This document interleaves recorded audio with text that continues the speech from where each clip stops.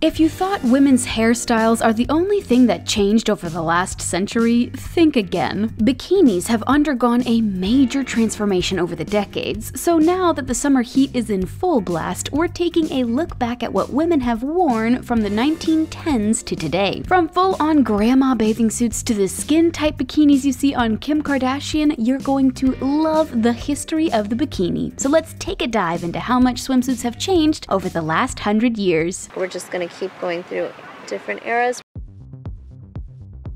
1910s. In the early 1900s, women's swimsuits were a lot different than what we're used to seeing today. They were more like knee-length dresses over bloomers. But that's nothing compared to the swimsuits of the 1800s, which looked an awful lot like bathing gowns made of wool that barely showed any skin at all. Some of them even had weights sewn into the hems so that the dress wouldn't float up when women walked in the water. In the 1910s, swimsuits became a lot more form-fitting and had shorter skirts. Unfortunately, women were being punished for wearing swimsuits that the law deemed was too revealing. Like when Australian swimmer Annette Kellerman was arrested on a beach in Boston, Massachusetts for wearing a knee-length swimsuit that showed her arms, legs, and neck. In 1913, Carl Jansen reportedly invented the first functional two-piece bathing costume made of wool, which came with a cap and matching stockings. By this point, women were ready to ditch skirts and long sleeves in order to bare their arms and legs, but they still had a long way to go.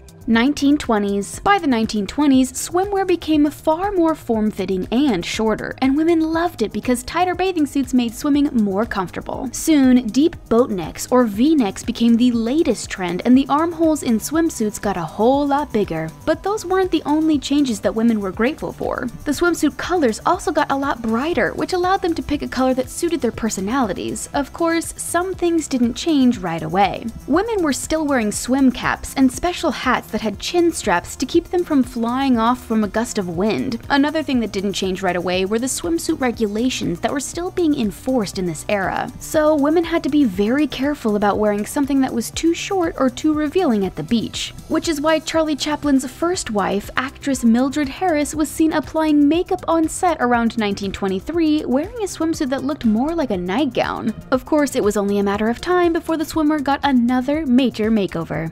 1930s. By the 1930s, swimsuits started looking a lot more like one-piece men's swimsuits. Showing some skin became a little more socially acceptable. However, the belly button still remained covered. Form-fitting looks became even more popular, and women were opting for one-piece swimsuits that showed their backs and were cut higher in the leg area. But instead of wool, which was a stiffer and more uncomfortable material, these new bathing suits were made of rubber-based materials. In fact, a company named Mabs of Hollywood introduced a type of suit made from latex, an elastic-based textile that made swimwear far more comfortable and lighter too. So naturally, big stars like Bette Davis were photographed wearing these form-fitting, comfy suits that were all the rage. Actress Betty Grable was catching some rays in one of these one-piece swimsuits during a shoot in 1937. You can clearly see how comfy women were with this new style of bathing suits. 1940s. By the time the 1940s rolled around, the bikini concept really took off. French designer Louis Réard invented the world's first two-piece string bikini from 30 square inches of fabric. This style of swimsuit was very risque because it was the first to reveal a bit of the midriff area. The swimwear ensemble consisted of a halter top and a pair of shorts. And there was a major historical reason why designers like Réard had chosen to use such little fabric in their design. During the 1940s, World War II pushed people to conserve fabric when making clothes by using less of it, hence why bikinis got more and more revealing during this time period. And while the one-piece style from the 1930s was long gone, one-piece swimsuits were still very cool, but they were modified to look like a short, tight dress with a V-neck and thin straps. Others looked more like a bathing suit that had been wrapped around the body like the one actress Lucille Ball wore while posing for a shot in 1943.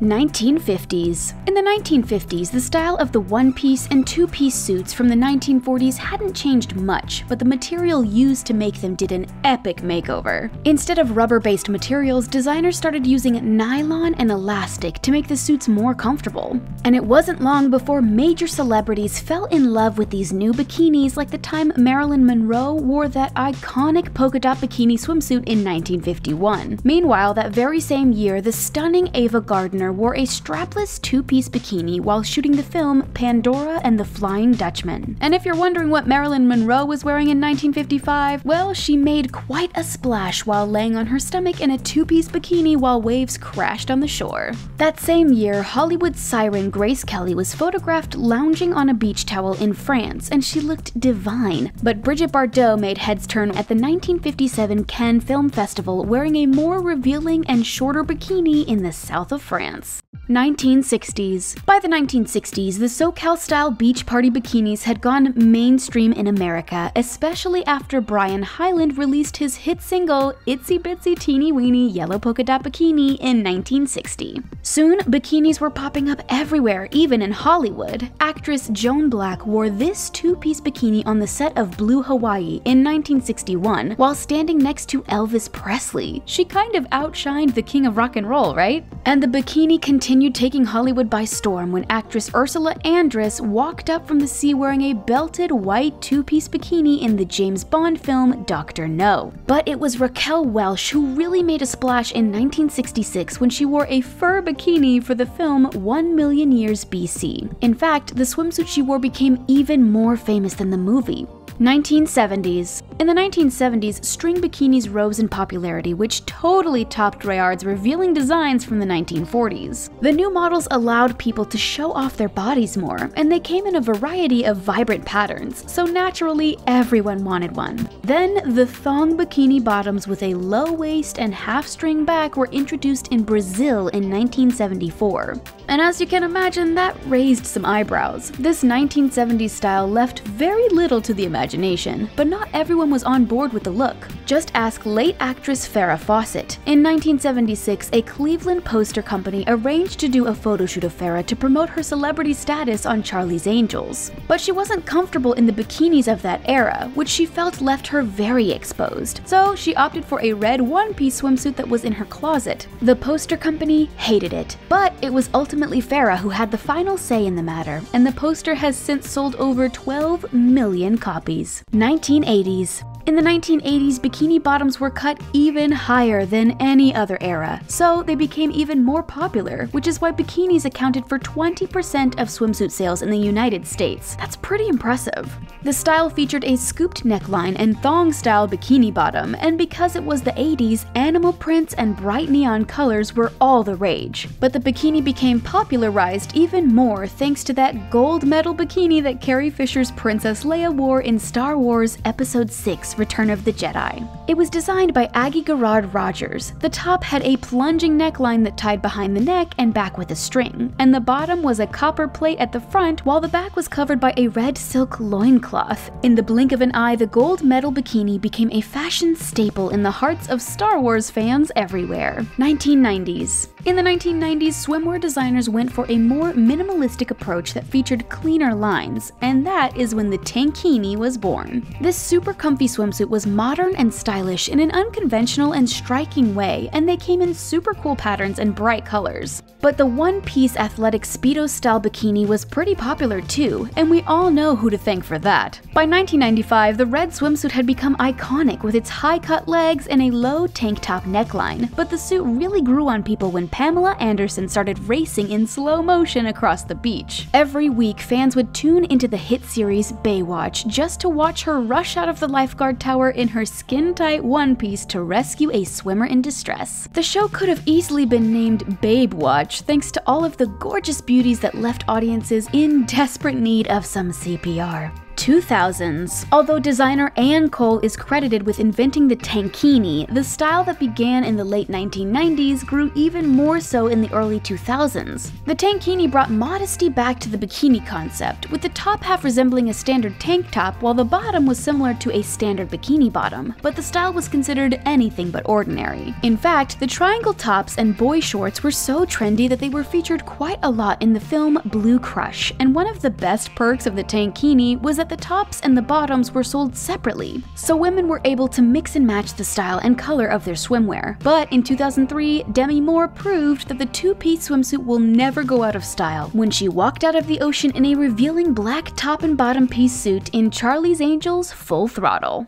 2010s. For decades, swimwear shopping was a vulnerable space for women. This was mainly because customers didn't feel like their bodies fit into society's very narrow idea of what the perfect body was supposed to look like. But putting on a swimsuit at the pool or the beach wasn't so difficult by 2010, finally, because that's when swimwear designers started making body-inclusive bikinis that encouraged and were made for women of any size. And soon, everyone found themselves wearing bikinis that looked great and were comfortable, as there were so many styles to choose from. You could go for a vintage style cut shorts and spaghetti string bikini, or you could rock a two-piece tiny bikini and put on a cute cover-up at the bottom, like Kylie Jenner, who opted for a floral print Dior bikini set while yachting with her family. 2020s. Designers are always looking for new ways to accentuate the female body, so one of the predictions for 2020 in swimsuit trends is the addition of underwire to add some extra lift to the upper body. But there are also a mixture of tropical prints, cutouts, and retro styles that make everyone feel like they're on vacation, even if you're just lounging in your backyard. And if anyone knows how to do that, it's Kim Kardashian-West. The reality star has always rocked different swimsuit styles, no matter the color, shape, or design. Like in January of 2020, when she went to Cabo and took a jaw-dropping photo sitting on some steps in a two-piece white swimsuit.